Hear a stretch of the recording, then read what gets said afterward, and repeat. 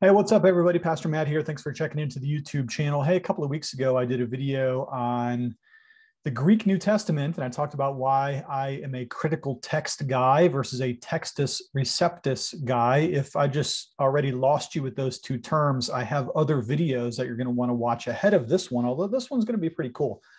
After I did that video, I got a long response from Dr. Jeff Riddle, who I respect, who went through my video and he replied to a number of points, some of which were helpful, others were convincing, others still have some questions about. But I did go ahead and listen very carefully to his video.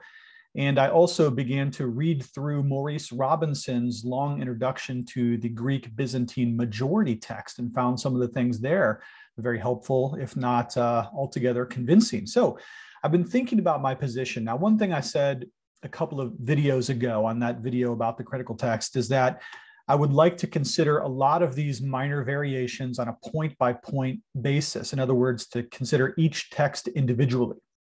And so there are a couple of texts that are very important in this discussion, one of which is the longer ending of the Gospel of Mark. Now, it just so happens by God's divine providence that I'm supposed to preach on Mark chapter 16 this coming up Wednesday night at our church plant. And so I thought this would be the perfect opportunity for me to do a deep dive into Mark's gospel and to consider the longer ending on its own merits. Now, before we do that, what we're going to do in this video is we're going to look at a lot of old ancient Greek manuscripts of the ending of Mark. So I think this is going to be a very cool journey for us to go on together. But before we do that, let's look at a sample page of any old modern printed critical text of the Greek New Testament. This happens to be the book of Hebrews, which is not under discussion in this video. But you can see here, pros Hebreos to the Hebrews. And then it says, at many times and in various ways of old, God spoke to our fathers and the prophets. In these last days, though, he has spoken to us in his Son, whom he appointed the heir of all things, etc., etc. You'll notice here that each of the words is separated. This sentence begins with a capital, but most of the rest is in lowercase letters. We have nice bold verse numbers.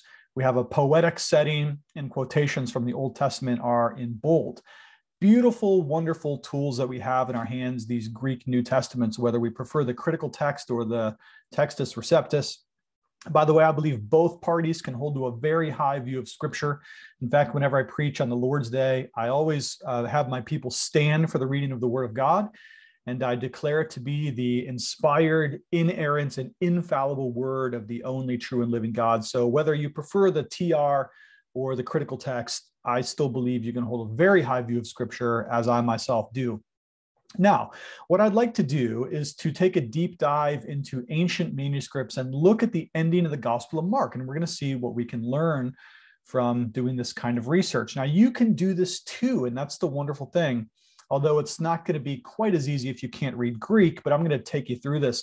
What we're looking at here is the Center for the Study of New Testament Manuscripts, a very important website, csntm.org, because their goal is to catalog with high quality digital photography as many of the scrolls and manuscripts and codices as they possibly can get into high quality film, because parchment doesn't last forever, vellum doesn't last forever, papyrus certainly does not last forever, and even things like wars end up destroying a lot of manuscripts over the centuries. So even right now in Ukraine, there's concern for loss of important ancient documents. Certainly so with the Iraq War. Prior to that, World War II, and prior to that, World War I. This is how many of these things are lost. So the work of the Center for the Study of New Testament Manuscripts is very valuable and very important. And so what I did, you can do this too, although maybe it'll be harder because you can't read Greek. Some of you can. Blessings if you can, blessings if you can't. Just hang with me. So what I did is I put Mark 16 into the search dialog right here. I clicked search, and it brings up in relative chronological order the major New Testament manuscripts that are extant, that means still existing today, that we can look at. Of course, unfortunately, the autographs, what Mark actually wrote with his own hand, all of the autographs have been lost. They were most likely done on papyrus, because the early church was poor, it was persecuted, didn't have great financial resources necessarily. So most of the manuscripts, indeed all of the manuscripts that we have today, do not come from the apostles themselves, although we have a few papyrus fragments like P52 and others that are very old, first century perhaps even.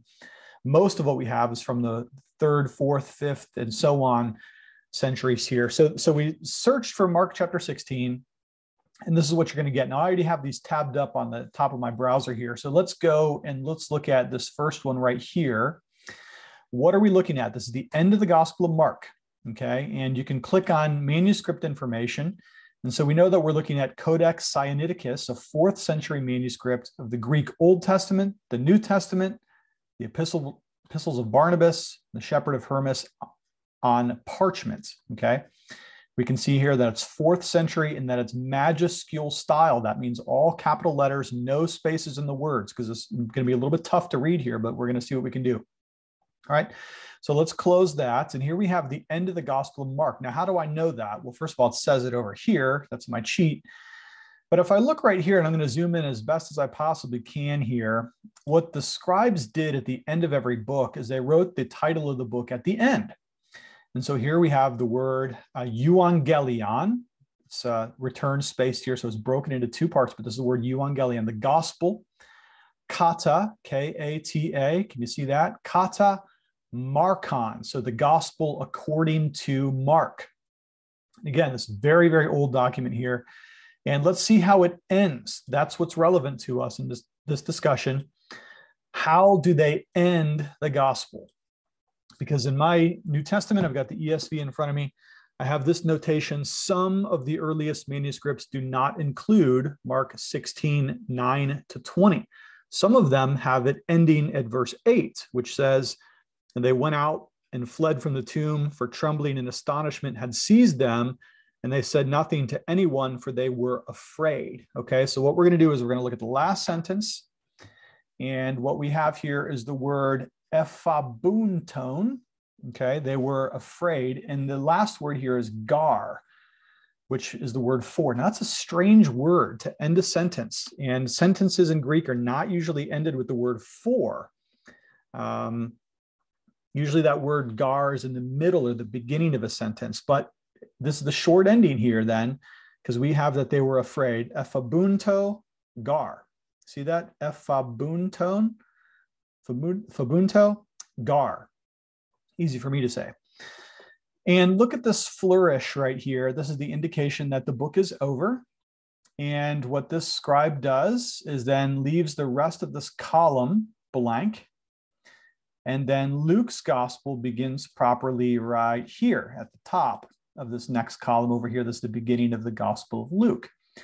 And so if this was the only New Testament manuscript we had, then we would think that it properly ends with the shorter ending at the end of verse 8, because that's all that this particular manuscript has. It ends with a shorter ending, okay? And that's an important one because this, again, is Codex Sinaiticus, 4th century, very important manuscript. Let's go to another one here. And this is one of my favorites. Now, some of you are going to be mad because I said this is my favorite, because this one has sometimes some strange readings in it. But man, look how beautiful this is. Look at that lettering. It's so perfect. It's like a font. It's like somebody typed that out, but they did this by hand. It's amazing. So let's look at the manuscript information here. This is Codex Vaticanus. Now, all the Protestants are going to freak out because that's from the Vatican. In fact, that's where it's stored, is in the Vatican Library. But Codex Vaticanus is an important 4th century majuscule manuscript. It contains Matthew, several other books of the New Testament right here, again, 4th century. And is it in the majuscule style? Majuscule or uncial means all caps, no spaces between the words. Okay, so let's have a look at this one. Let's close this out. Again, that beautiful handwriting is so amazing. Now we can see here that somebody later in pencil went along and very lightly wrote the verse numbers. So even if you can't read Greek, you're going to know where this one ends, because this one is going to end at verse 6, 7, verse 8. Here's the ending right here. And look at this. Again, we have the last word is gar, or the word for, which again is a strange place to end a sentence. Now, some people would say that Mark's gospel is brilliant because it ends here, because you have the early witnesses to the resurrection fleeing from the tomb, in astonishment, in fear, and that leaves the reader in that same sense of, oh my goodness, what just happened here? What is going to be the result of this? And the scribe, likewise, with the other one, did a flourish here at the end of the book. And you can probably read this, even if you don't read Greek. There's the sign off. We have kata, according to Markon, according to Mark. And so we know that this is the end of the Gospel of Mark. And we see the word ephebunto gar here, for they were afraid. That's the end of the shorter ending.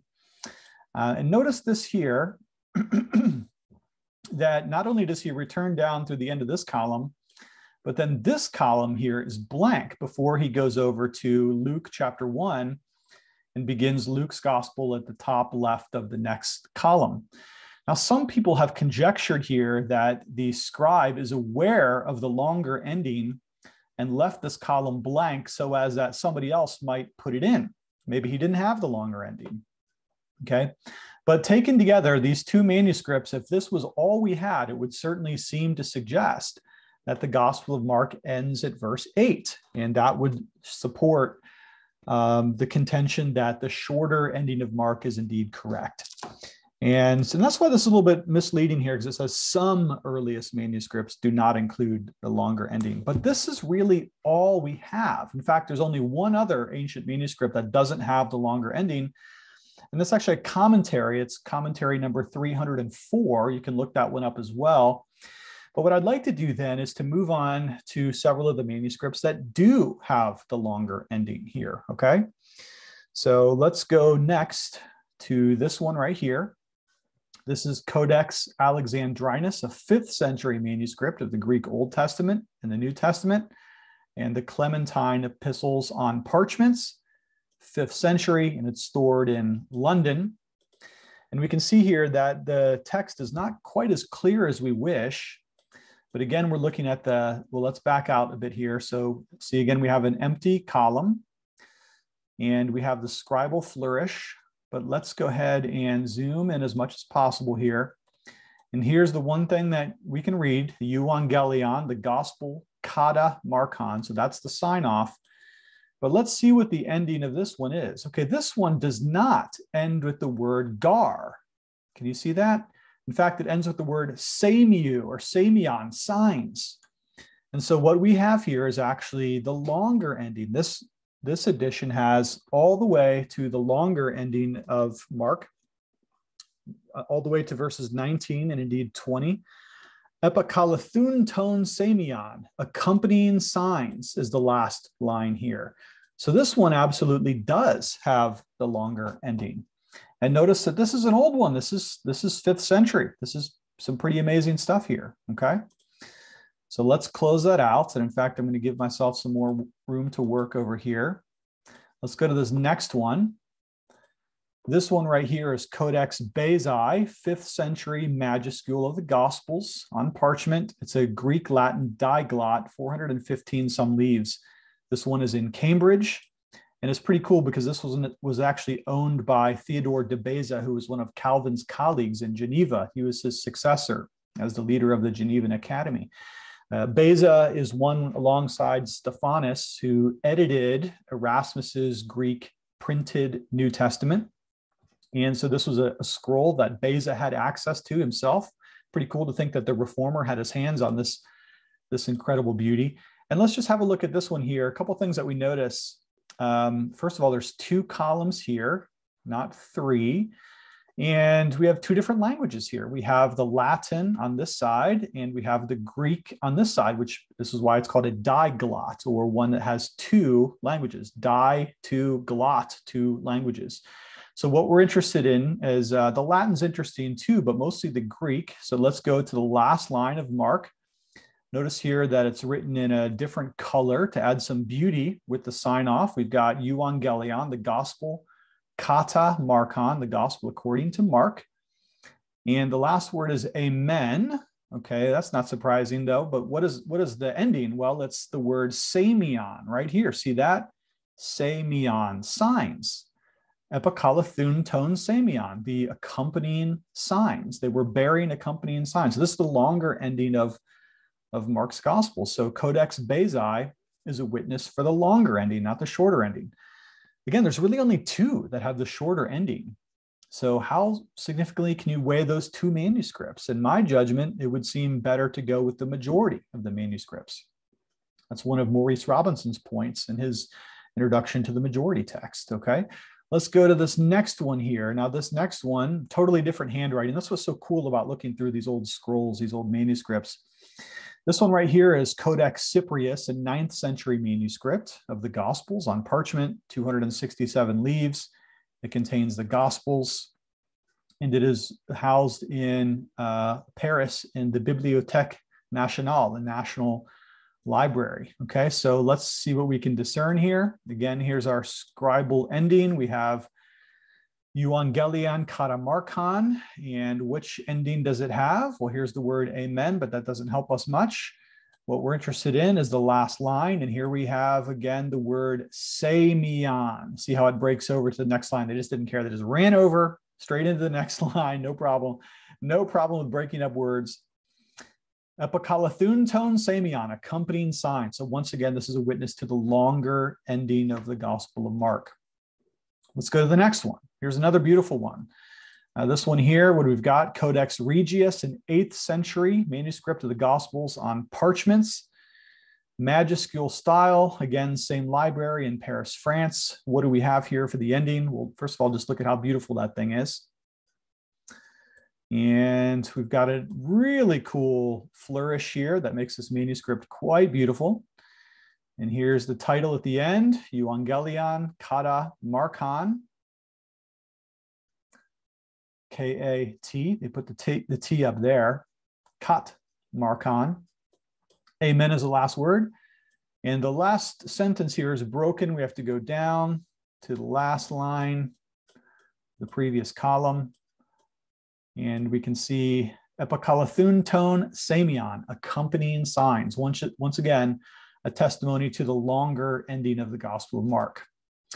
Let's go to the next one. What do we have here? Codex Washingtonianus, 4th or 5th century. So this is very, very old. These are as old as the two that didn't have the longer ending. This one is held in the Smithsonian, 4th and 5th century on parchments. Here's our flourish, our beautiful little designation that the book is over. Euangelion Katamarkan, what's the last word? Amen, right there. But what are we interested in? Those are the last line.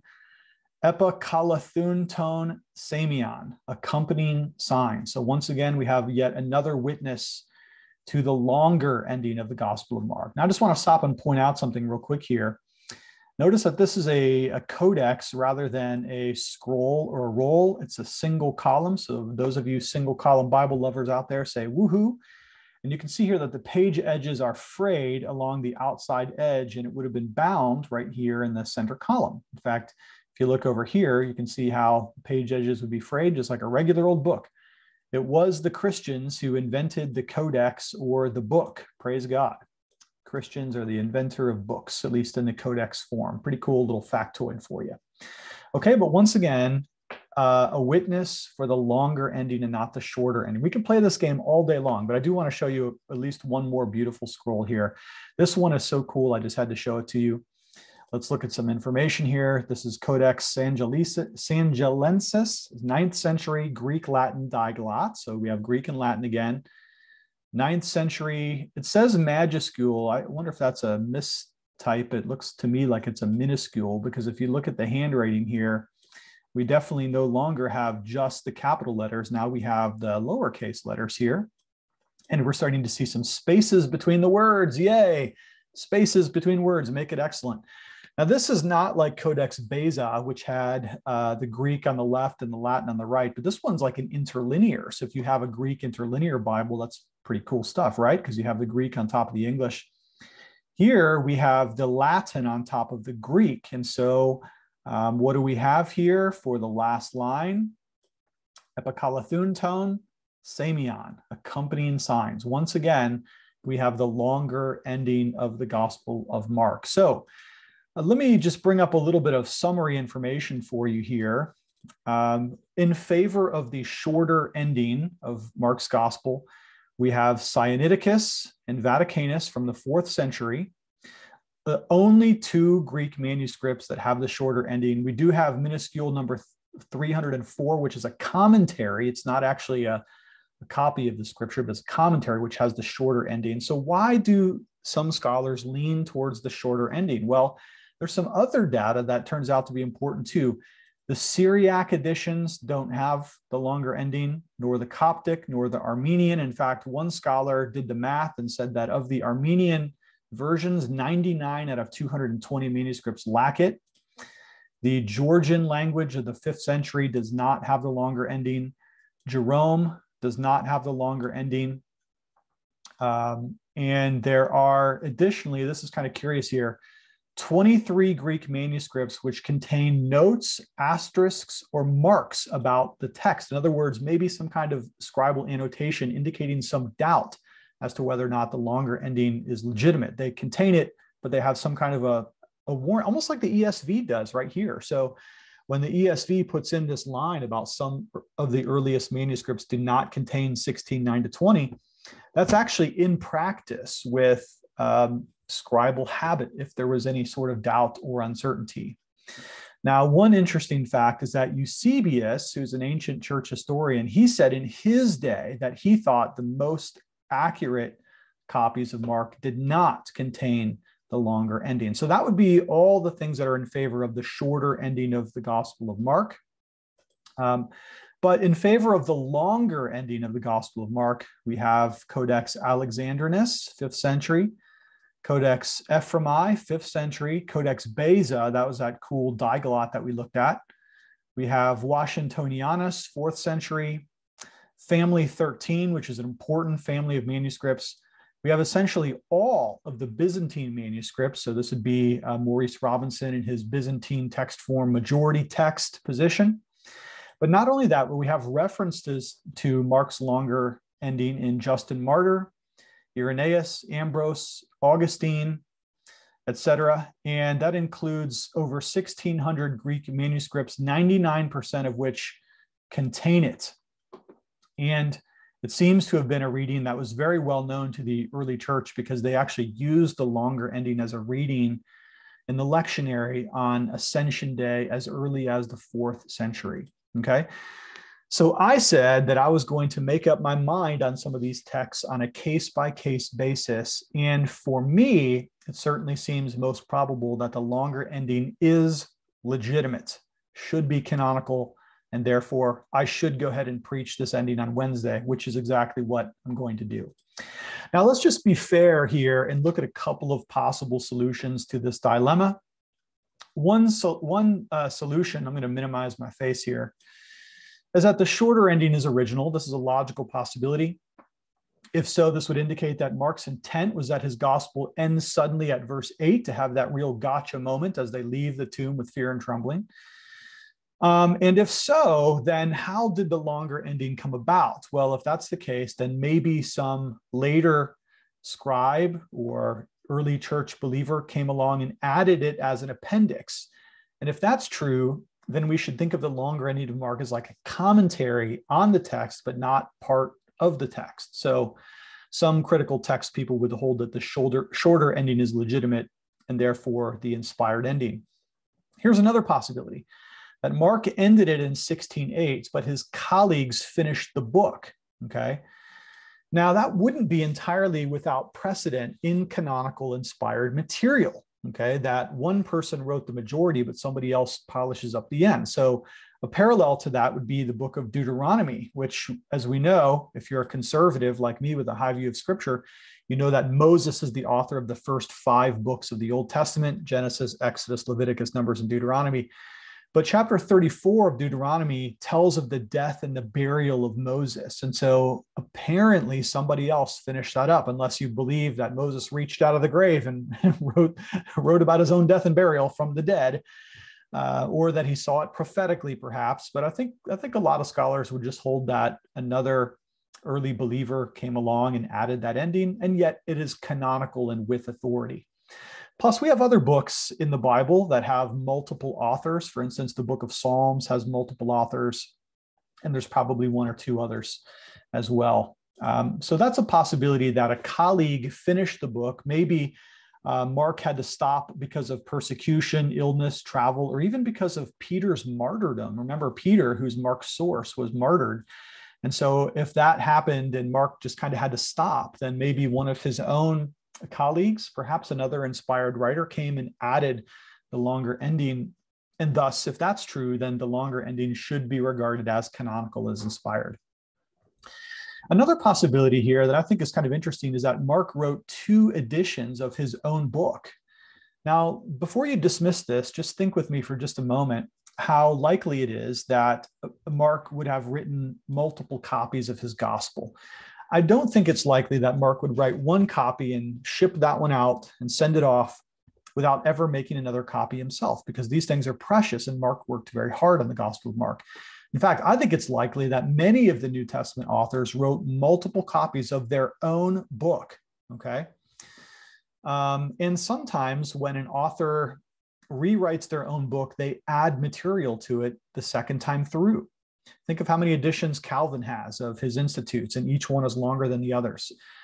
Jonathan Edwards, when he wrote letters to people, he wrote his own copy of his own letter so he could keep one and send one. Now, I know that those are way later examples than the New Testament, but it seems likely to me that in the days before copying machines or printers, that an inspired author like Mark or Luke or Peter or Paul may have written multiple copies of their own documents, sent off one, and kept one, possibly even writing several of them.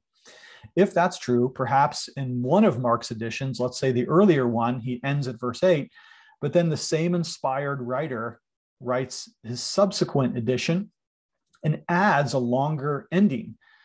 Maybe by then he's seen what Matthew did or what Luke did and wanted to add similarly. That's entirely possible. And we might even say that it's possible that the shorter ending went south towards Alexandria, where the shorter ending seems to be at least present, if not prominent. And perhaps it's possible that the longer ending went north towards Byzantium or towards all of the churches in Asia Minor. If that's true, then both the shorter and the longer endings could be equally inspired. I've not heard many people make this theory, but I'm going to call it, for lack of a better term, the theory of multiple autographa. That is, that the same inspired writer wrote multiple editions or multiple autographs, that there isn't just one autograph, but perhaps multiple. So if you hear that term, I coined it, multiple autographa. And then finally, of course, it's possible that the longer ending is the original ending. If this is true, then we have to account for how some copies have the shorter ending. And I think that's pretty easily explained, because if you ever have a book, very often the last page gets torn off through wear or through heavy use. And so it's very possible that as Mark was passed around and copied, eventually the original autograph had the last page worn off. And so some subsequent copies had the shorter ending and the others had the longer ending. That would speak to the longer ending's authenticity, while explaining the possibility of the origination of the shorter ending. Okay. Well, listen, that's all I've got for you today. I hope you enjoyed the journey through some of these beautiful manuscripts. My goodness, look at these things. And don't forget, you can do that yourself just by going to csntm.org. That's all I've got for you today. Thank you so much for checking in. I do love you lots. And hey, we'll talk to you later.